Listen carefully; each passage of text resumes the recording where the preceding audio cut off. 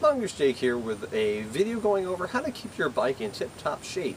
Whether you're riding it non-stop or you haven't rode in a while, either way you need to go over the basic necessities and make sure that your bike is ready to ride for the next time you hit the trails. So that's what we're going to do.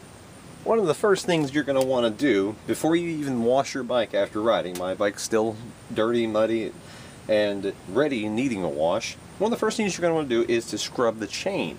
I'm using a Finish Line chain scrubber filled with Park Tools Citrus Chain Bright. I use this because this actually works quite well, and it is a environmentally friendly cleaner, and it is a degreaser that works quite well. My tip for making this a little easier is to shift to one of your smallest rear cogs. That way you have some slack in the chain, and then quite simply you hold this here. You can hold it here at the back to the derailleur, and then turn your chain. You can see it gets everywhere. This is why I recommend to do this before you wash the bike. Okay, I'll speed through that so you don't have to sit through it, but chain's done. I'm dirty. So is the bike, the cranks, everything here got pretty nasty, including the fluid here. As you can see, I'll get it in frame. That's pretty gunked up. So it's time now to wash the bike before we move on.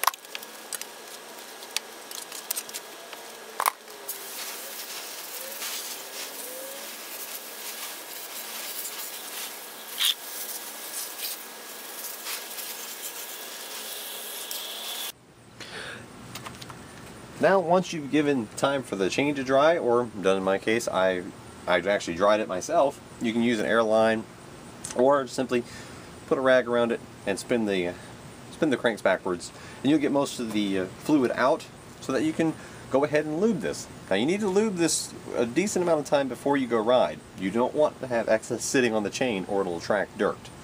That is a common mistake that I've seen people at the trailhead making, is they're actually lubing their chain right before they go ride. And all that's going to do is, well, oil attracts dirt. So it'll actually get more dirt on your chain and cause it to prematurely wear. So I'm not going to ride for a couple days. What I'm doing now is I'm going to lube this now, and it'll have more than enough time to sit in on the chain, penetrate in, and actually provide proper lubrication for the links. I'm using, again, the little White Lightning No Mess Chain Luber. You can just simply apply it directly straight out of the bottle. And I'm using the White Lightning Epic Ride lube. This has become a favorite of mine. It's very cost effective and it works well. I've been using it now for about 4 or 5 years. And all you do with this little chain luber, I did a review on my channel, you simply squeeze it. It's got a little sponge on the tip, and it applies the chain lube all around. And you just keep squeezing, and you'll see, if you pay attention, there's some drippage there. That's okay, because I'm not going to go ride right away. And I'll make multiple revolutions of the cranks until I know that I've actually went around the chain a few times. And I probably went around the chain 4 times now, I'd say. And just to be completely sure, like I said, you don't want to do this before you go ride. I've got a lot of lube sitting on there. I'm going to get some of the excess off. Chain was very clean before I started, thanks to that scrubbing. So now I'll get some of the excess off, and we'll let that sit. Again, you don't want to lube a chain and then go ride. So that's the next step after washing. Now, the next item on the list is to check your tire pressure. I like to run my rear for my local trails at about 32 psi, and my front a little lower for better traction in the corners. And plus, I have a more aggressive tire up front. I run it at about 28. Now, that's just me. Personal preferences and local terrain might vary, but that should be the next step. And all you need is a good floor pump with a gauge on it that you can trust. And if you don't have that, then make sure, if you don't have a pump with a gauge, make sure you go get one. That is a requirement for anybody who's serious about riding. But check your tires, make sure they're good to go, and then once you do that, we'll move on to other things.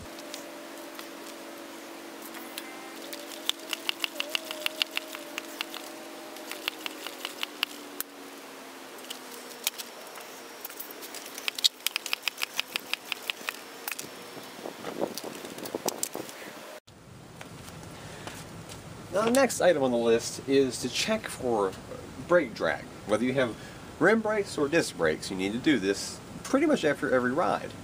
Now, all you need to do is pull your brake lever a couple times, pick up the rear of the bike, spin, and listen. Simple as that. No brake drag there. Then we go to the front and do the same. Pick up the bike. You can grab it by the front fork and do it yourself. Smooth, no drag, so I'm good. Now if you do find drag, all you need to do,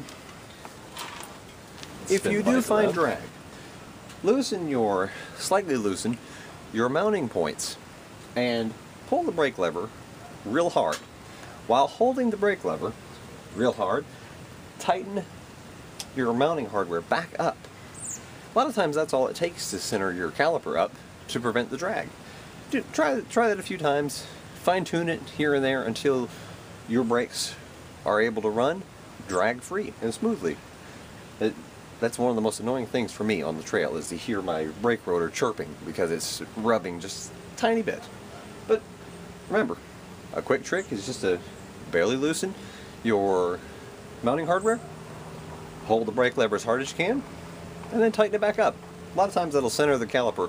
If you got your rotor here, that's enough to center the caliper right up over it, and enough alignment most of the time to cure slight rotor drag. Something a lot of people forget to do after they've launched their bike is to provide just a drop of lubrication to their suspension seals and suspension pivot points.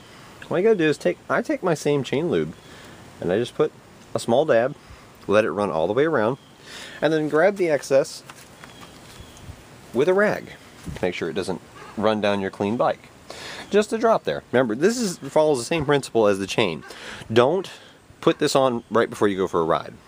Do it and let it sit in. It'll keep the dust wiper fresh and pliable. Just do it to both sides. And a quick trick is you can put it up on the stanchion tube of the fork and let it run down. Once it runs down and around, again, wipe off the excess and just let it sit there overnight. That is a quick trick there. And you can also do the same on a number of points. You can take it on your suspension pivots, if they use bushings. Up here they do. On the inside and outside. There's the inside and the outside. I have sealed bearings at other points, but that is a bushing there. And I also have a bushing right where the shock mounts. So there, and on both sides of the shock hardware, as well as there. That helps to prevent squeaks and creaks, and I can also do it at the bottom of the shock mount. And again, do not do this before you go for a ride. Do this when you're preparing your bike like I'm doing now. Now, outside of suspension setup, which you should do that, somewhat routinely, but not as routinely as anything else. Next thing you should do is to take a look over all your hardware. Just grab a multi-tool or an Allen wrench set and go over your commonly used hardware, like say the suspension pivots that I just went over. Gently check them. If you have a torque wrench that actually can measure how they're supposed to be tightened, then that's perfect. But if not, just go around. Don't crank on them super hard, but just go to all your pivot points and give them a little check. See right there, I got a slightly loose one right there. So let's crank that down. Not ultra hard. Something that you can do by hand with a small tool, won't exceed most hardware limits. Just do that all over the bike everywhere.